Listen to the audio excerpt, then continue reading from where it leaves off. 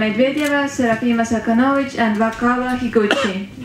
Thank you, ladies, and congratulations. It was really a high-level and very exciting competition.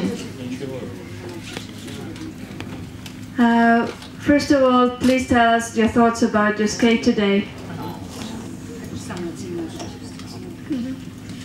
В принципе, я довольна своим прокатом. Были помарки на очень многих прыжках, но они не помешали моим оценкам, и я просто старалась выйти и откататься достойно, как я могу. Немножко получилось хуже, но все хорошо, что хорошо кончается, думаю.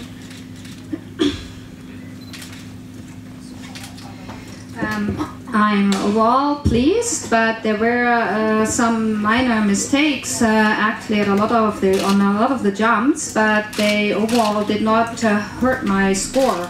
I just wanted to go out and have a good skate, and so everything that ends well, ends well. Ну, я оцениваю свое выступление в произвольной программе хорошо. Мне понравилось, как я откатала. Я сама от себя кайфовала.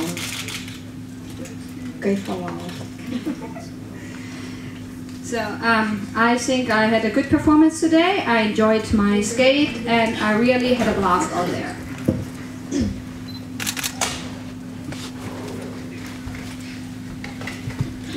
今日はすごい自分の中でも納得のできるいい演技ができたと思うのですごい満足しているし、今シーズンの中では一番いい演技ができたのですごく嬉しいです。I'm very pleased about today's performance, and I'm fully satisfied with what I have done today. Thank you, and now we wait your questions.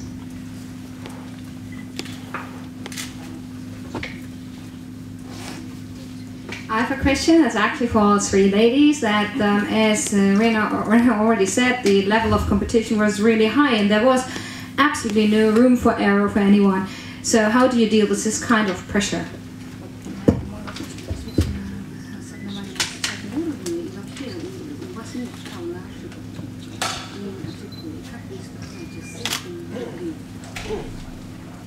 Прежде всего, хотела сказать перед тем, как начать говорить, хотела сказать большое спасибо моим тренерам, всем тем, кто меня поддерживал, и мне все время приятно, когда меня поддерживают, подбадривают. И, конечно же, справляться с этим волнением помогают мне мои родители, мои тренера, и, как ни странно звучало бы, музыка. Когда я слушаю музыку, я все время абстрагируюсь от всего и настраиваюсь спокойно. И когда что-то, какие-то ошибки появляются, мне тренера всегда подскажут и всегда поддержат в нужной ситуации. So first of all, I really want to thank my coaches for their support, and all today, and my parents are helping me to deal with nerves, and maybe it sounds strange, the music. So as soon as I hear the music, I can detach from everything else, and I'm able to focus. And when I make mistakes, my coaches are telling me, but they're always very supportive. Ну, как ни странно, когда я хорошо настраиваюсь, у меня что-то не выходит. Поэтому я как-то особо зацикливаться на чем-то, стараюсь о чем-то определенном не думать. Так же, как Женя, мне помогает музыка.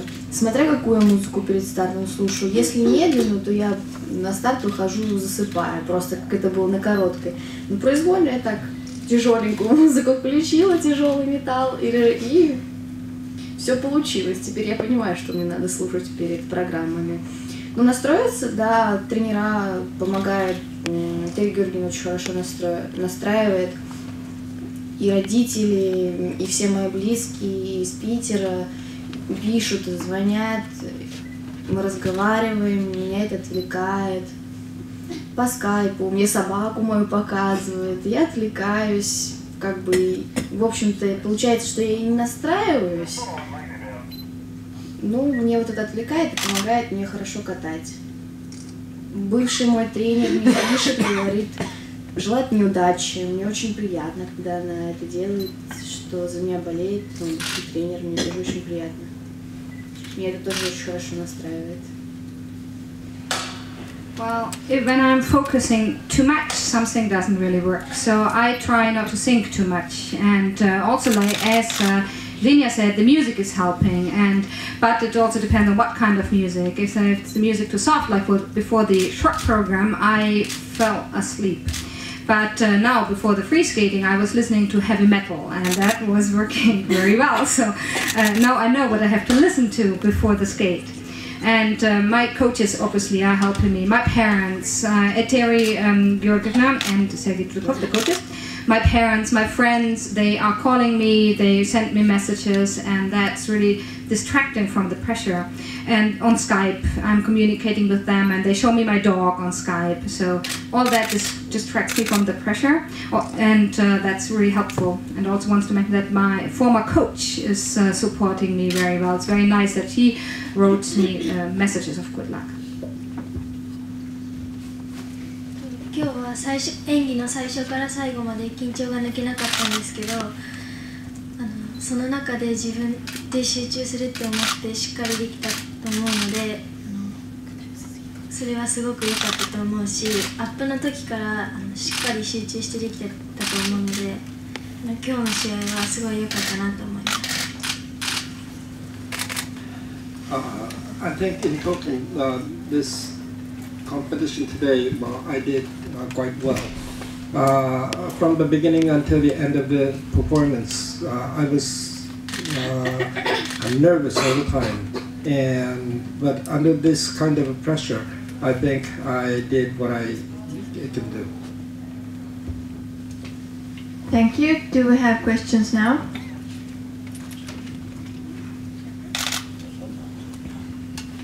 This is a question for all three. Are you working on any quads or triple axel? And if yes, how is your prospect?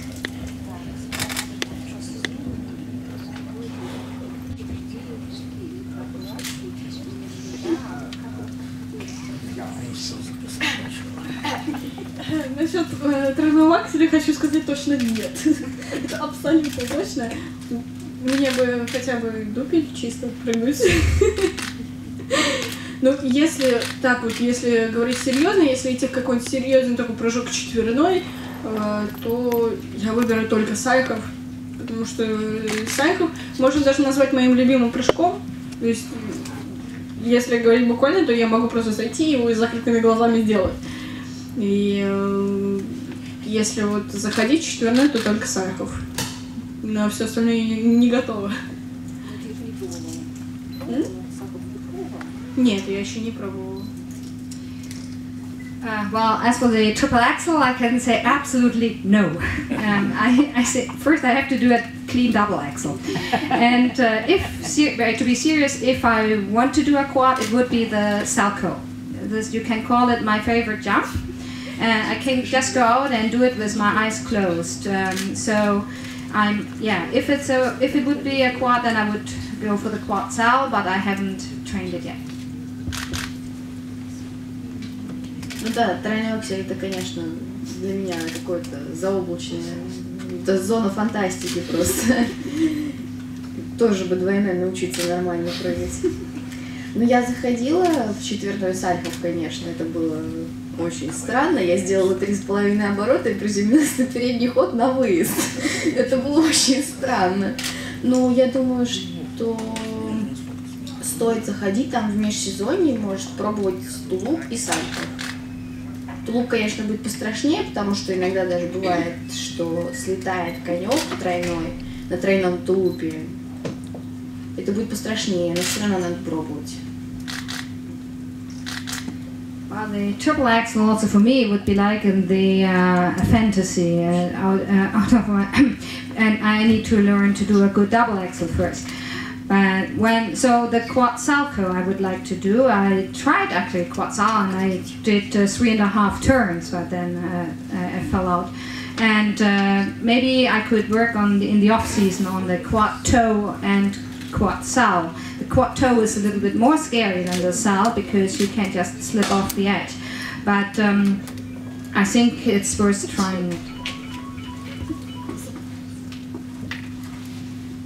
回転は今は試合がたくさんあったので練習はしていないんですけど、トリプルアクセルの方は今一生懸命練習していて、あと4分の1ぐらいまでのところまでは来てます。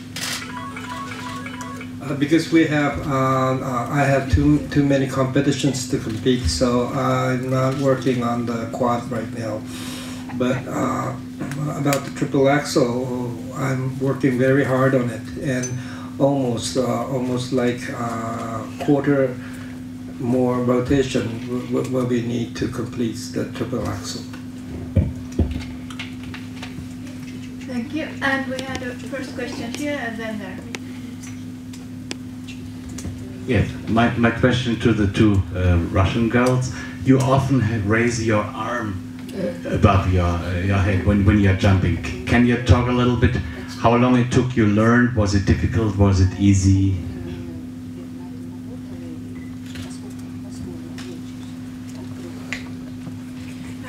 Я могу сказать свое оправдание, потому что только то, что мальчики же могут четверные прыгать. У девочек почему-то так пока что не принято, но я думаю, что в ближайшем времени девочки будут и в четверные, и в тройные акции заходить, но в тройные акции уже заходят вовсю. И нужно же чему-то новому учиться. А все время придумываешь, чему научиться новому. Особенно в прыжках нужно придумать что-то интересное. И на самом деле не так уж и много времени на это ушло, чтобы научиться прыгать с рукой. Вся та же самая техника, просто заходишь, прыгаешь. Было страшновато, но заходишь и прыгаешь. Ничего страшного.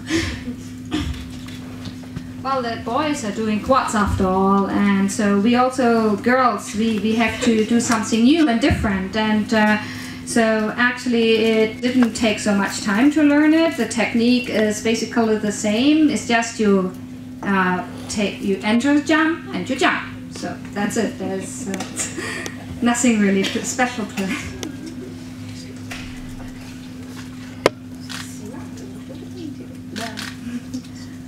Ну, это не сложно, во-первых, было научиться этому. В прошлом году я как бы прыгала уже с рукой наверх, но не все прыжки, в этом году все. Я как-то в начале сезона начала прыгать все прыжки с рукой наверх. Мне стало удобнее, меня выше толкало, мне легче было прыгать. Потом, уже чуть-чуть попозже, я уже не могла прыгать без руки. То есть я прыгаю без руки, у меня либо плохое, либо я падаю.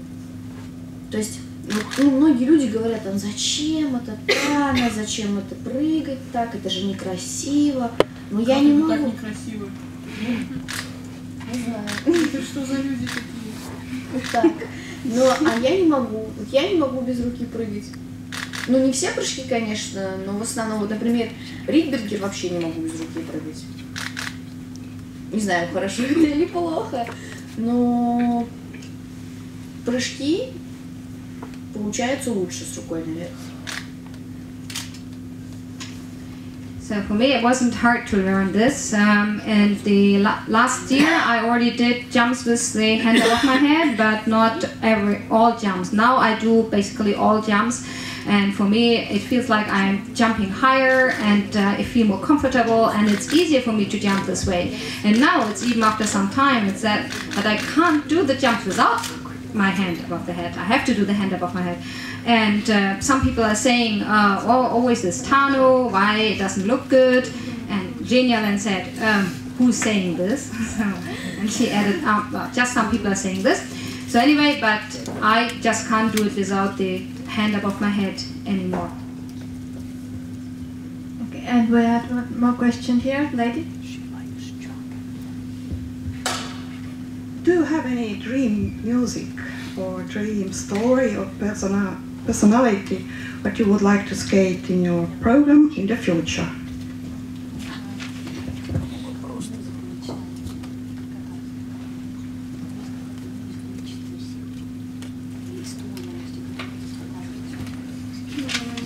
Музыки мечты лично у меня нету, потому что каждый сезон мы выбираем все вместе музыку, это достаточно долгий процесс. Все время продумываешь образ, костюм, как ты будешь под него кататься, подходит ли эта музыка тебе